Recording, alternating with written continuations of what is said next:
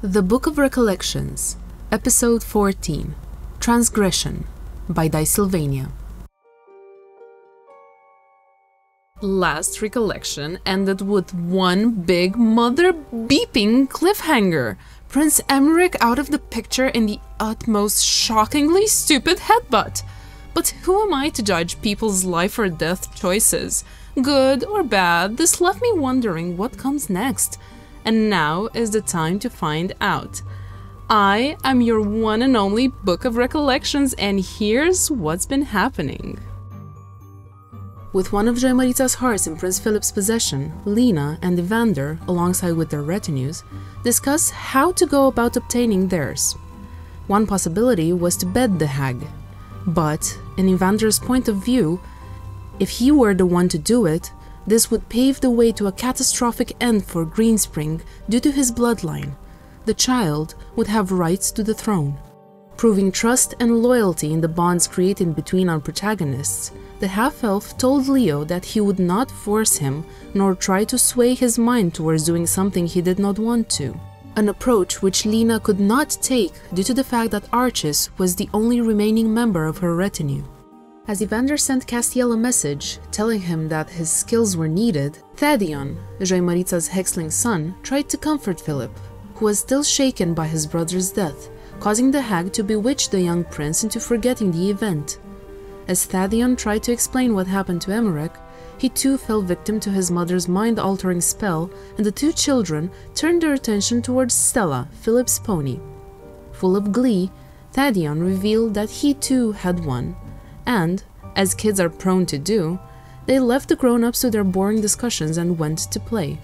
Castiel and Grace were hastily making their way towards Joimarita's home, and, after reading Evander's message, the man tried to understand its meaning, asking if Grace had any idea what it might mean. Although she had some notion of the skills Evander talked about, due to the stories and legends she heard of, Grace decided to keep the man in the dark for a bit longer, not out of malice, but as an act of mercy. As the two arrived, Thadion, upon seeing Castiel, dashed towards him, telling the man that he recognized him from the time he was hanging whilst watching the mares. Castiel, being Castiel, was appalled by the hexling's presence, calling him and his family creatures. However, that didn't seem to affect the youngling, whose nostrils picked up a strange smell from the two. Upon seeing them, the hag began to chastise the two, calling Castiel an aberration and Grace a sin, her indignation almost sparking a conflict between the two groups were it not for Evander's silver tongue. The group had some back and forth discussing the bedding of the hag. An agreement was reached by the two parties. Although the hag was appalled by the notion of bedding the man, her mind was swayed after he revealed that he could offer her not only the opportunity of seeing what the spawn of an aberration and the hag might look like, but also the most valuable gift in existence, seeing how he had no prior experience. The agreed-upon course of action stipulated that, if Castiel helped give birth to a daughter, he would be allowed to spend 16 years with her and the hag, at the end of which he would be able to take her out of Joimarita's domain for 10 days. After that, if she wanted to remain in Greenspring with her father, she could. After they had settled on these terms, Castiel required a bit of time, urging Genevieve to accompany him. As the two left the earshot of the group, he opened up to Jen, revealing that he didn't want his first kiss to be with Joimarita, and asked the Dhampir if she could do him the honor, to which Jen accepted. After the two shared a quick kiss, Castiel asked if he could be left alone for a moment and began praying. Light was shed on what type of individual Castiel was, as he prayed to Saturni to avoid her gaze from his unborn child for as long as possible, and Jovis to bless his offspring with the most powerful and pure gifts. No matter what she or he might be, no matter the assumptions and biases of the people, his child would always be loved, a prayer to which Jovis answered. Before heading into the massive tree, Castiel asked if Leo might accompany him and lend his melodic skills in order to make the experience a bit better. As the three entered the hag's chambers, their shared experience formed an unbreakable bond between the man and the drow. No, I will not go into detail about the beautiful and totally natural thing that happened before the child was born. But what I can tell you is that what Leo witnessed was enough to break his mind and throw him to the mouth of madness, and that it took Castiel 10 years before Joimarița finally got pregnant. Although the 26 years that Castiel and Leo spent in the confines of the tree were hard, they were also wonderful, for they had a chance not many people got as they showered Ker, the hexling hag, with love. The offspring resembled both her mother's lineage and her father's, as her horns were bony and her hands were skeletal. The unbreakable tie between Ker and Castiel was apparent as the four made their way outside, walking hand in hand. The group saw that Castiel was now almost 50 years old, but despite that, he felt peaceful, while Leo still retained a bit of his 1,000-yard stare. Thadion, the youngest child of Joimarița, spent no time in showing his enthusiasm and joy at not only having another sister whose appearance was so outlandish, but at the prospect of finally having a younger sibling, although both Ker and Thadion were the same age. But the relative peace of the scene took a sharp turn as Joimarița, upon being confronted with the fact that she now had to let Ker go with Castiel, told everyone that they would have this privilege only if they proved worthy, which caused Corvesa and Amarantha to join her mother's side, and thus combat erupted. The battle was fierce. Evander, who, although proved himself extremely hard to hit, was downed by an onslaught from the combined might of the Covenant. Grace, who, although was rendered immobile by the witchcraft of their assailants, managed to stabilize the half-elf form via Mooney. Thadion, wanting to help the group and leave his home with his younger sister, tried to hinder his mother, but only managed to disappoint her, and, after being hit by a tree sentinel, he assaulted Genevieve and downed Leo. Castiel got turned into a rat and was able to return to his form only after archers joined the fray, and the combined might of the man, Genevieve, and Evander, who focused their attention towards harming Amarantha, were the ones to bring Joimarița to heal, as damage caused to the offspring would result in damage to the mother. Joimarița was displeased at the outcome of the battle, but allowed the group to depart with Ker. That made Castiel have a private conversation with the hag, which warmed her heart. By displaying appreciation and respect towards the hag, in return, she offered to wind back Castiel's clock, turning him young again, to which the man accepted only after disclosing that he would like to keep 6 of those years. Before returning to the group, Joimarița told Castiel that, no matter what Ker was, the love she felt for her was impossible to put into words, and she thanked him for offering their child that which was eluded her other kids, the love of their fathers and the possibility of being loved by others. After enough consideration, Archis accepted to beg the hag and gave birth to what Joimarița called the most beautiful hag in existence. Archis's display allowed Lina to take Corvesa as her desired heart, and, achieving their goal, our protagonists left for Greenspring. Before reaching the city, the group took some time to rest, during which many conversations were had and many points of view shared. But 2 important revelations were brought to light. The first was Genevieve, who received a letter from Mr. Fang, telling her that her father was not well, and how a carriage would wait for her that night to take her to Nocturna Obscura. Distraught, she disclosed this to Leo, who accepted her indirect invitation to join her. The second came in the form of an eviction notice aimed at Castiel, following investigations of his shop and the illegal nature of his trade. The eviction notice was signed by Lady Cora, with whom Evander had an on-again, off-again relationship. Evander took it upon himself to investigate the matter further after the trial was announced. Because Castiel and his family were virtually homeless, Leo and Jen told the group that they would leave for Nocturna Obscura and that the doors of the Chancellor's mansion would always be open to everyone.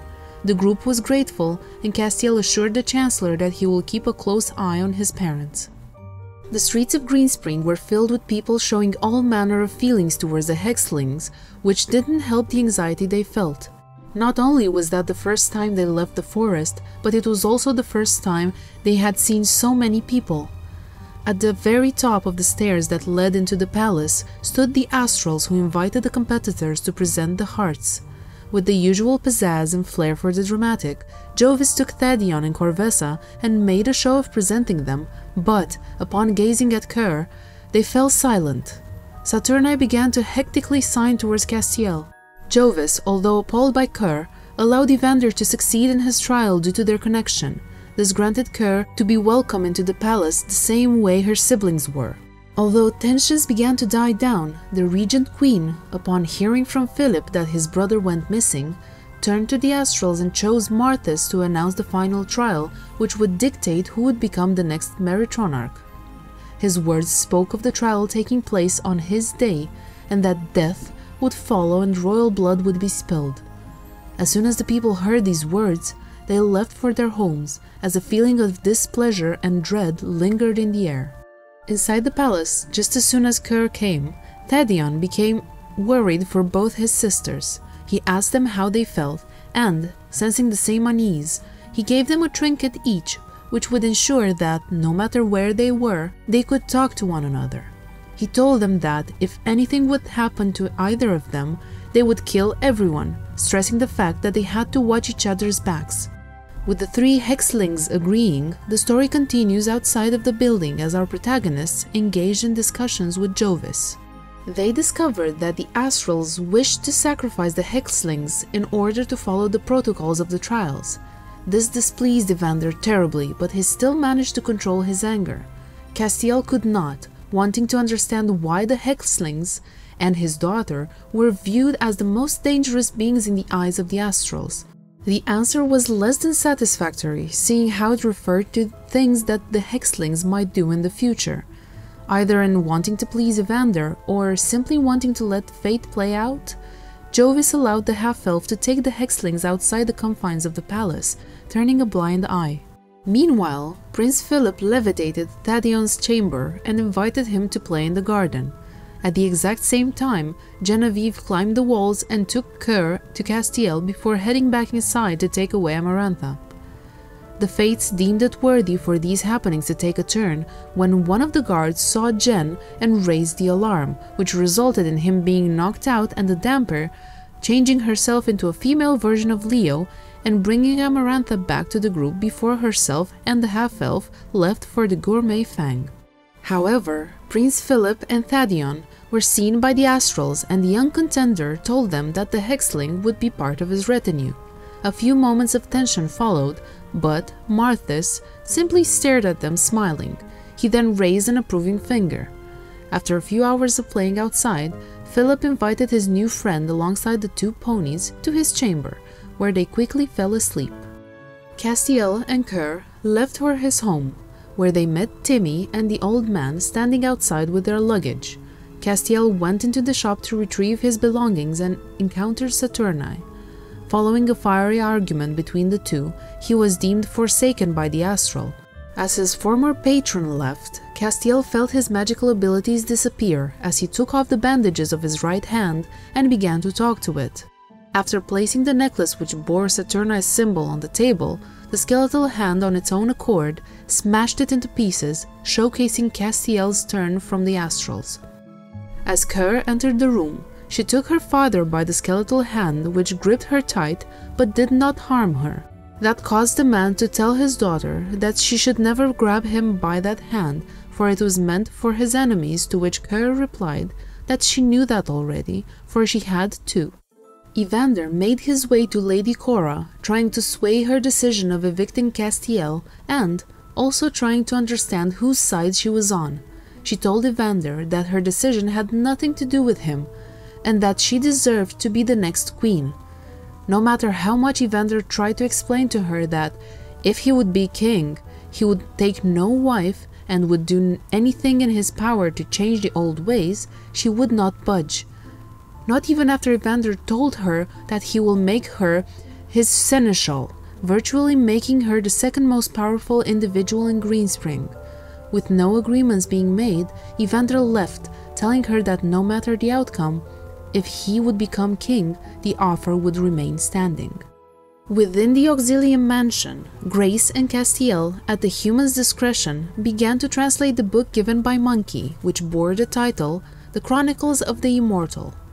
Although their progress was interrupted by Evander, they had managed to decrypt some of the information which spoke about the Fortress of Death and some kind of power held within its walls, alongside a ritual which allowed someone to call forth an ethereal creature. Before going to bed, the three spent some time together discussing the situation involving Lady Cora and the best way to go about it. Although Castiel left for his chamber, Evander asked Grace if he might be able to spend some time alone with her.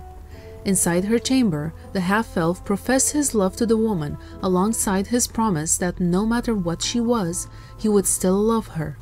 This offered Grace the chance to finally reveal her true nature.